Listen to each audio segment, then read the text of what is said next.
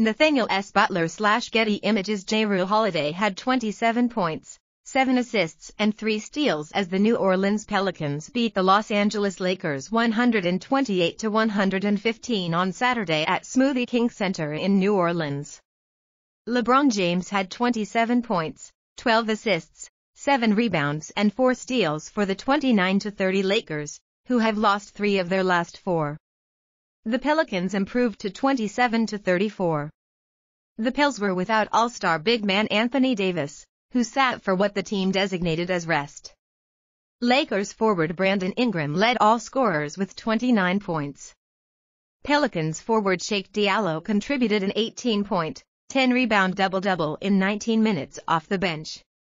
Struggling Lakers playoff hopes dwindling fast. Los Angeles has traversed through a turbulent season, as starters have suffered longer-term injuries and the Davis trade rumors have hovered over the team.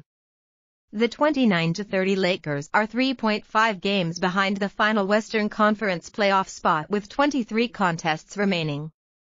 Simply put, they can't afford to lose to teams that are playing out the 2018-19 season string, because there aren't many such opponents left on their schedule.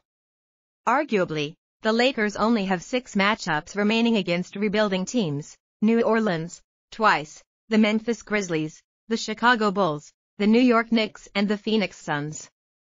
But chances are Davis, who is averaging 27.8 points and 12.8 rebounds per game, will play in at least one of those New Orleans versus Los Angeles matchups, even though his playing time has been limited recently.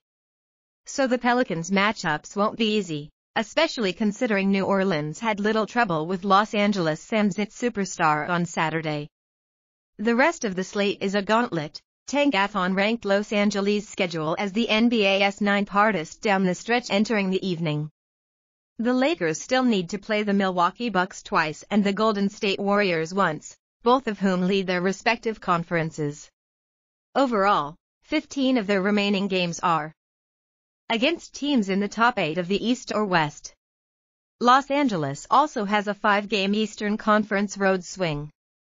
Getting Lonzo Ball, who is 7th among all qualified point guards in defensive real plus-minus per ESPN.com, back will help.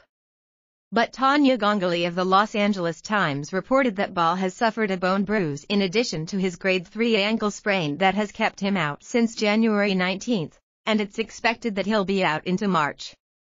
Lakers reporter Mike Trudell also noted that Ball has not returned to the practice court. In sum, the alarm bells have to be sounding in LA, since the Lakers entered the night as 6.5-point favorites, per Vegas Insider, and lost by 13. 538 gave the Lakers a 25% chance of making the playoffs entering Saturday, so they aren't out of it. But time is quickly running out. What's next?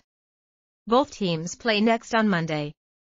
The Pels will host the Philadelphia 76ers, and the Lakers will stay on the road to face the Memphis Grizzlies.